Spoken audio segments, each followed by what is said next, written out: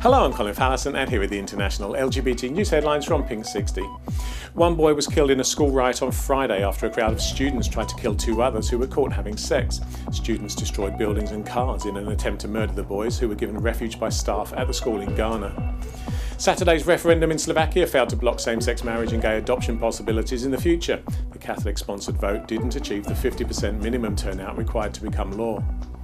A Swedish national has been sentenced to 2 years jail in Tunisia for having gay sex. The man was imprisoned Wednesday with no further details released by the government, but the Swedish Foreign Ministry has protested the conviction. Activist Kasia Jacqueline Nabagesera has launched a glossy new magazine for LGBTI Ugandans called Bombastic. The free 72-page mag includes commentaries, poems and essays and is paid for using crowdfunding. And finally, it was an awards extravaganza yesterday with the Grammys in LA and the BAFTAs in London.